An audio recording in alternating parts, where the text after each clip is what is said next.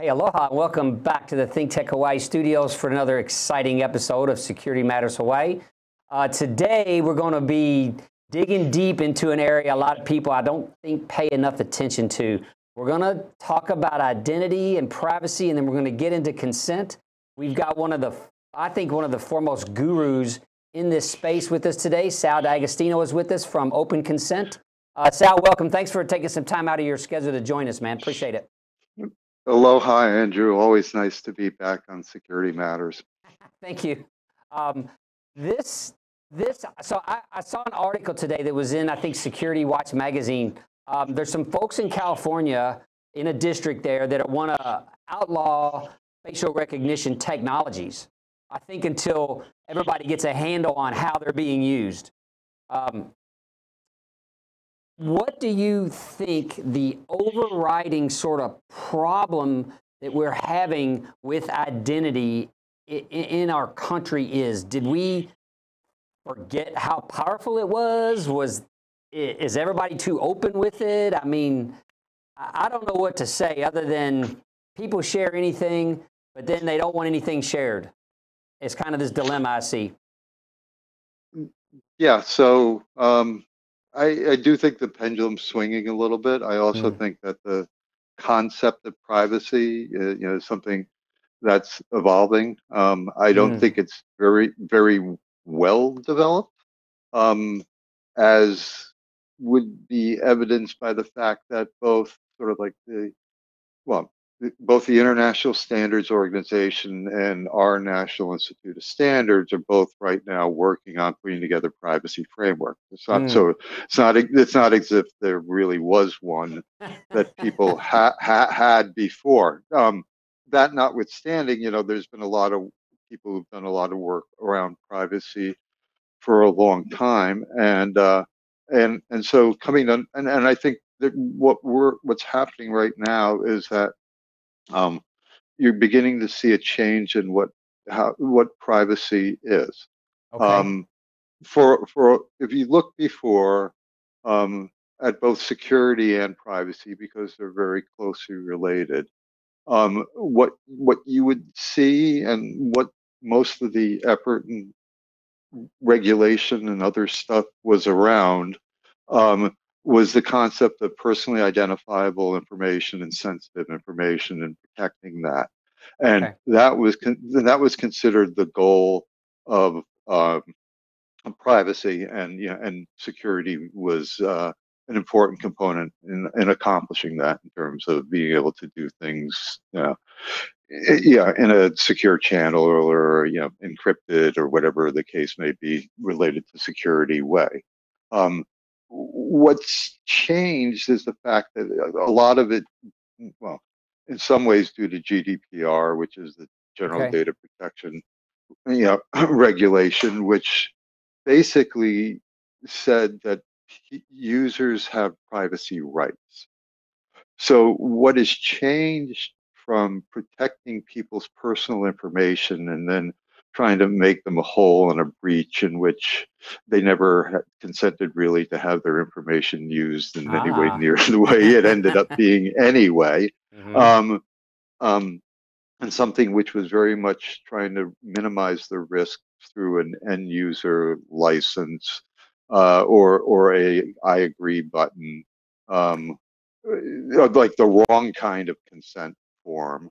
Um, Yeah, the kind yeah, no one and ever it, reads, right? Like that big or, long, 5-page, 10,000 word thing that no one ever read. right.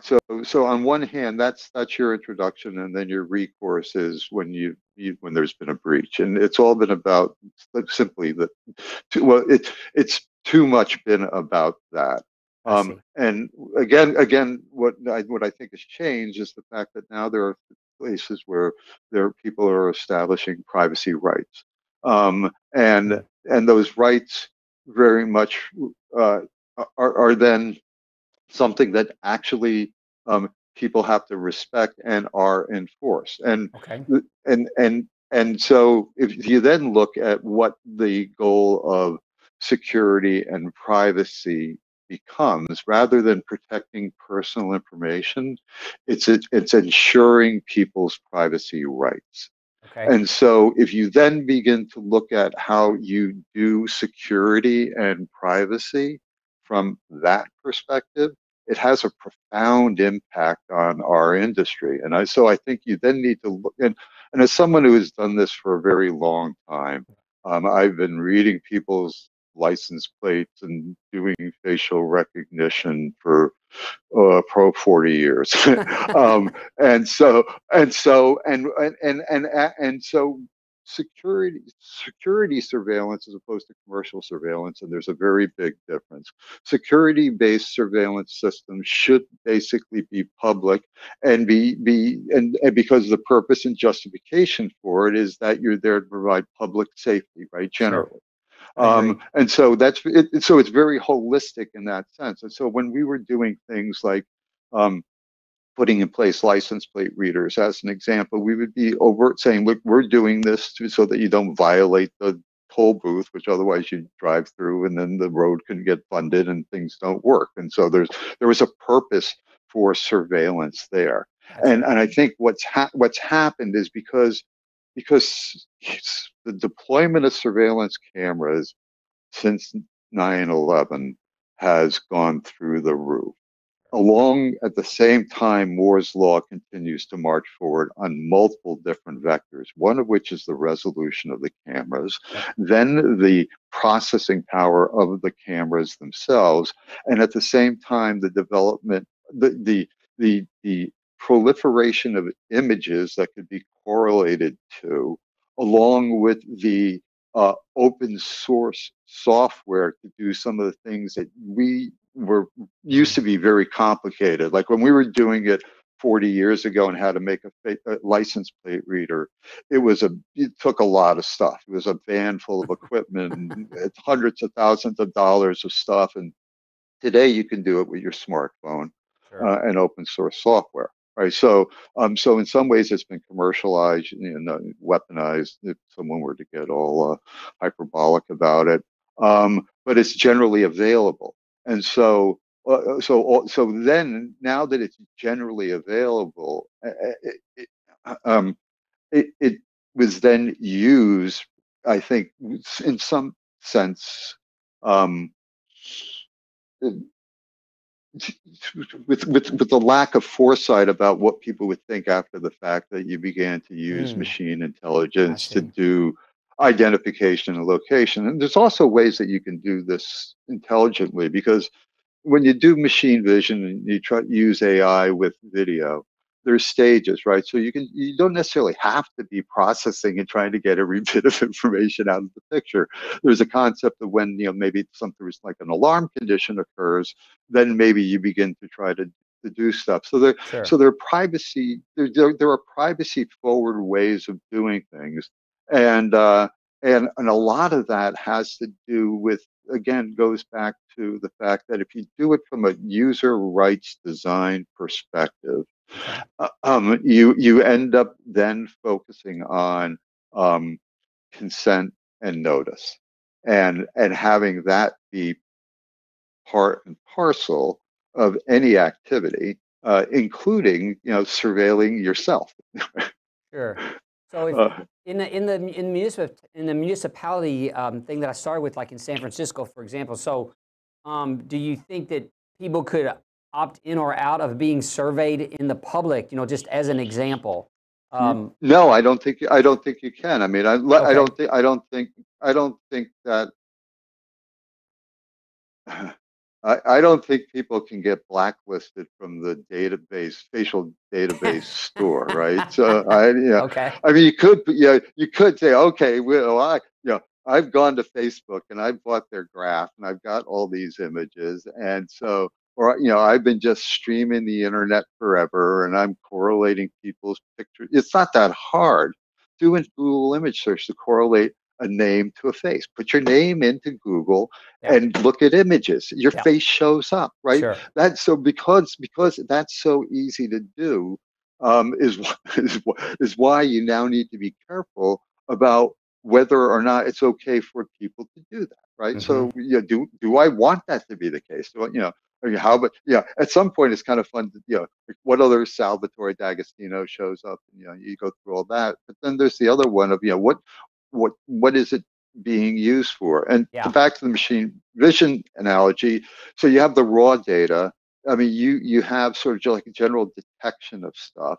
You then can have sort of like classification of activity, and you can have identification sort of further downstream. So there's and so what happens sometimes is people throw all the switches on all at once. Because they're there on the machine, right? So like in some ways, security people say, "Ooh, if I can get metadata, let me go get it," right? And since data is the oil, of the new economy or whatever that is, people forgot that privacy is the toxic, very oil good. spill or what, So, good point. It's like and it's and if you anyway, so there's no need for that overkill in terms of generating metadata about whatever you touch online or anywhere. And I think that's exactly what that law is going to. Right? It's like no, we and the other thing is that if people want it, then they can say it. And so if you look at what's going on in China, it's state, and there is no opportunity for people to say, oh, wait a minute, I don't want to have, you know where it's at, right? I don't want the government to be tracking me when I go in and out of public or in some cases private restrooms and count the number of pieces of toilet paper I use, which is actually true, right? There's no chance in China for people to say no way. And and so I think it's in some ways really important and encouraging that, but I'm not surprised at San Francisco, but that somebody says, wait a minute, we prefer not to have public identification and surveillance and tracking. And in under GDPR, I mean, this is a special category, right? I mean, this is a high risk processing of personal information called out in that rule. So in some ways, all that San Francisco is doing is say, wait a minute, this is high risk. Why do we need to do it? And that's what that's a question you should always ask whenever you get to high risk personal information processing. And it's not just the risk of data, but the overhead of getting people to buy into it would not be trivial. And so that's also kind of a clear indicator of whether or not it's a good idea if you're looking at it from the kind of open consent or protocol or design principles that we think could be very useful. Okay, I agree. So let's go pay some bills, and I want to get into a little more in consent and what's possible with consent when we come back. We'll be back in just about 1 minute. Hi, I'm Rusty Komori, host of Beyond the Lines on ThinkTech Hawaii. My show is based on my book, also titled Beyond the Lines, and it's about creating a superior culture of excellence, leadership, and finding greatness. I interview guests who are successful in business, sports, and life, which is sure to inspire you in finding your greatness. Join me every Monday as we go Beyond the Lines at 11 a.m. Aloha.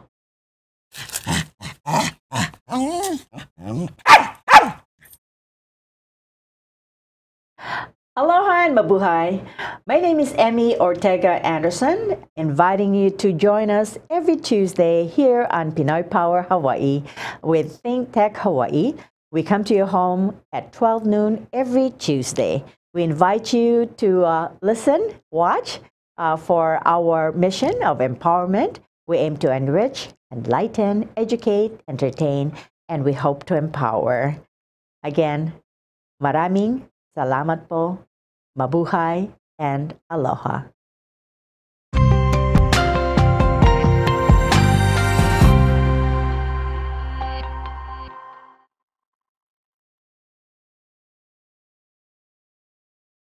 Hey, we're back with Security Matters Hawaii. Thanks for joining us.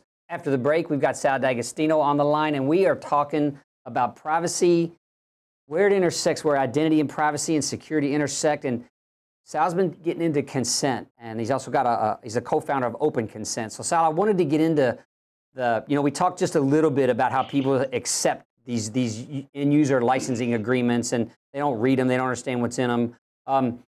Where can we go with consent? What's possible, and what's the vision for what you're doing with open consent?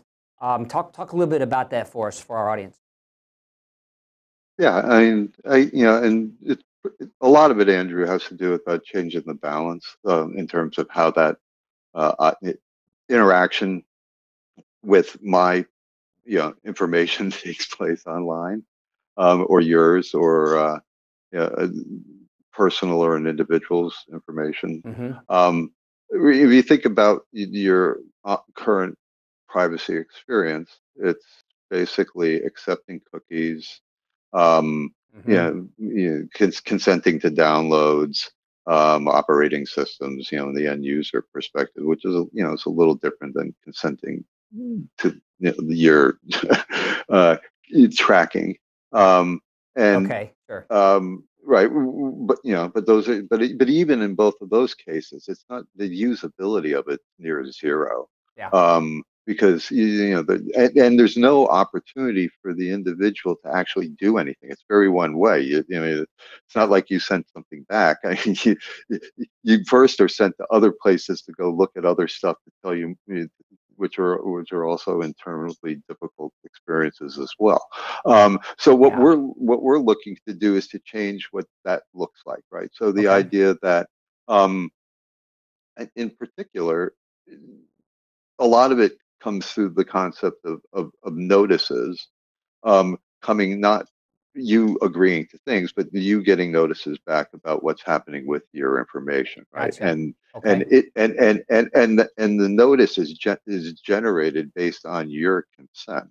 And again, with that comes the ability to do certain things. So, I mean, in cybersecurity, right, Andrew, we promote the concept of people having a cyber landing page where if you've got any questions, there's places where you can go to file, with DHS and CVEs, and there are places that you can go to do something about security.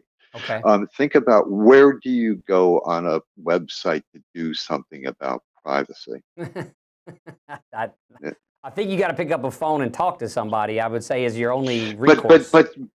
But that isn't even available there. So if you look, there is, and so this is what I'm saying. The analog to a cybersecurity thing would be for there to be a cyber point of contact and something, and some workflow that you can follow.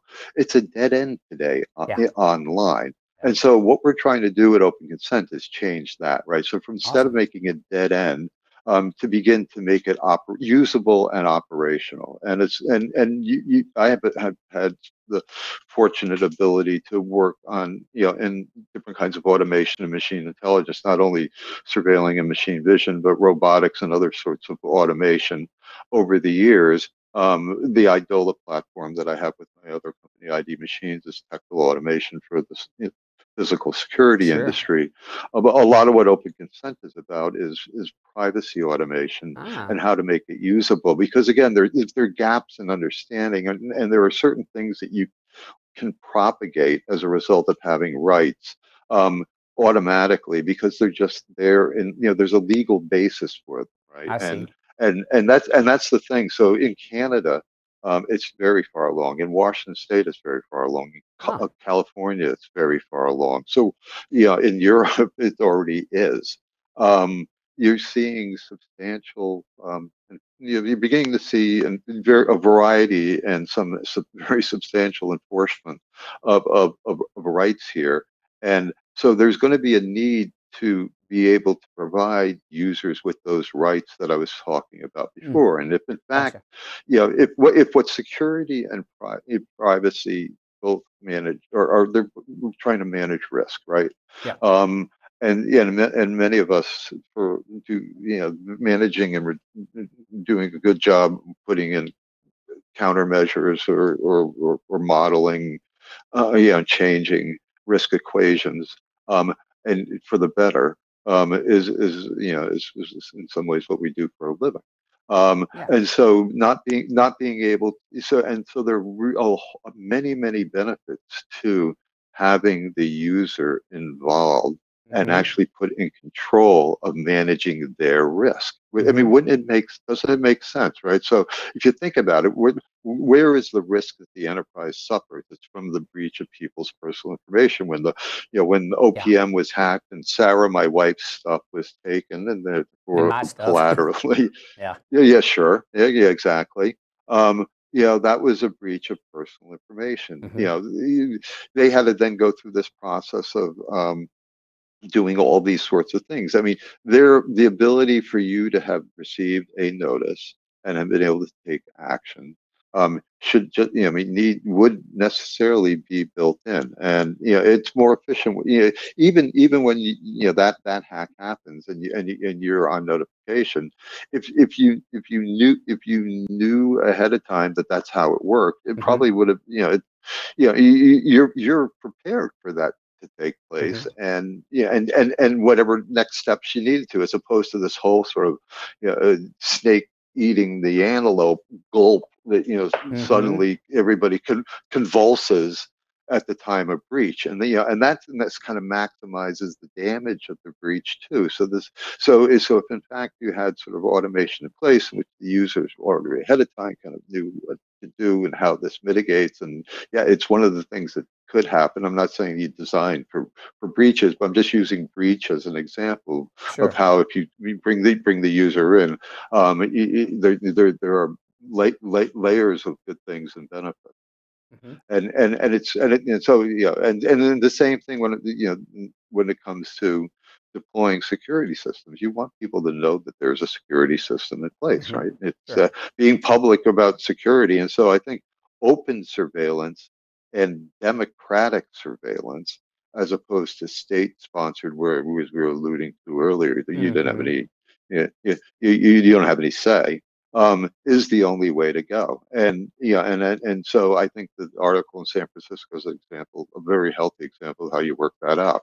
And I think that then we can become much better at maybe it's no longer surveillance, and maybe it's actually structured sharing, or I don't want to be too optimistic given the fact that most of the world economy is based on this stuff, but who knows what might occur. I'm picking a number out of the air, but it does provide a certain amount of lubrication to some international machinery. For sure. Do you think that surface is going to expand with your identity being tied to like biometric signatures today that can be shared now? I sat in the PLAI demo a few weeks ago, and they're making your biometric templates portable across different systems and things like that. So is the scope of your privacy surface expanding, and do we have a way to deal with that? Well, it happened already with facial images, and now the commercialization of print, unfortunately, and face, right? So I've been doing some work recently to look at how face is used in modern devices, and how and how you can restrict it to the trusted platform, and if you know how to wipe it, but it's not it is not trivial to keep secure your biometrics, and I would not be a fan of my biometrics on server anytime unless I absolutely have to. I mean, that's just no thank you. That's just really explain to me why you don't, why there's not another option. Fair enough. Again, and I mean, and again, certain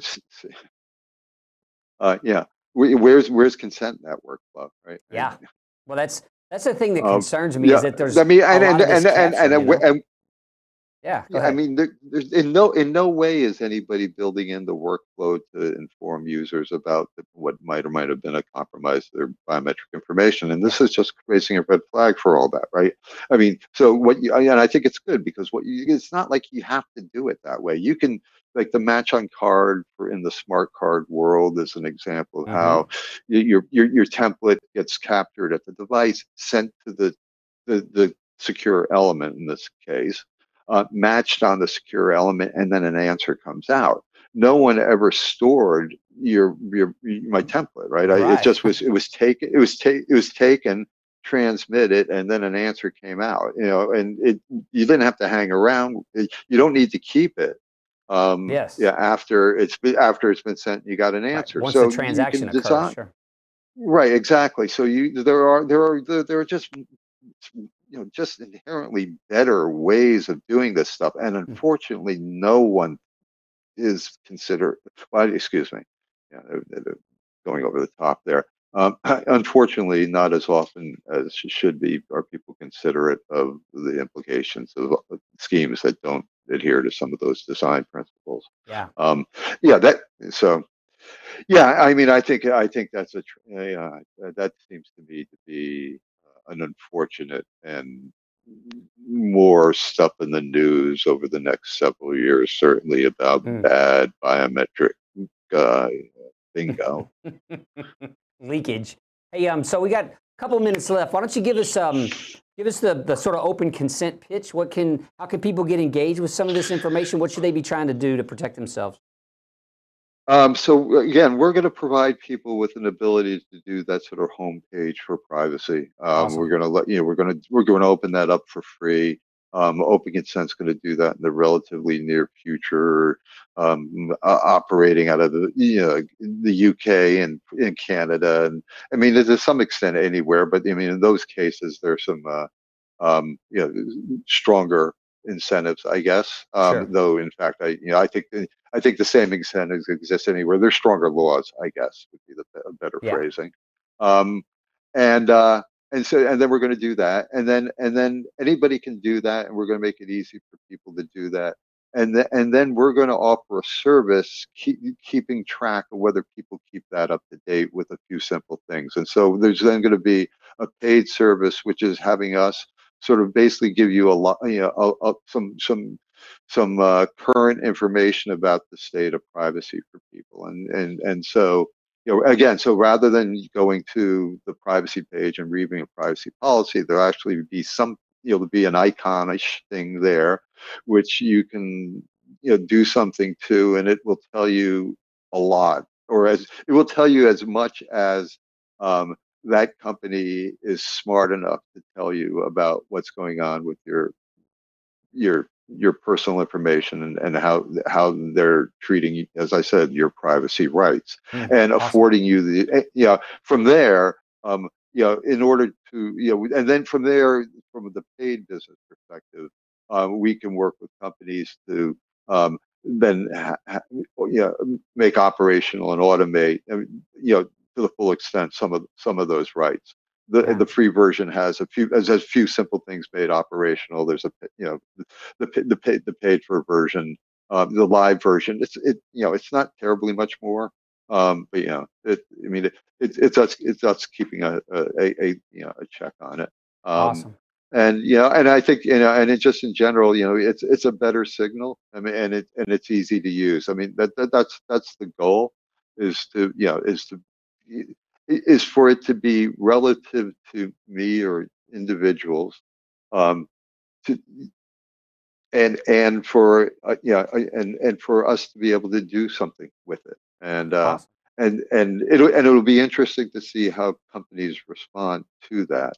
And in particular, I'm looking forward to working with the security industry, because we should have a very good understanding of this, and in fact, rather than, as I said, the commercial capitalism case, we have a public safety and other basis for and justified purpose, and which in all of these cases, I mean, purpose is a very important thing, right? And so and so having knowing how to provide, just because we have a purpose doesn't mean there isn't a requirement for notice and for being public. And I think that and I think it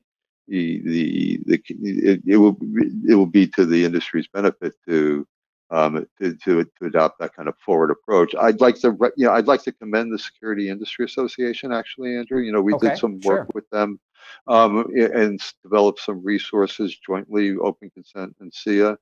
They were really out in front on this, and and as a security trade association, really forward. And we continue to be collaborating, with them on this. Awesome. And and then there's some good references there actually. And there's more available at Open Consent, and anytime people like to go take a look.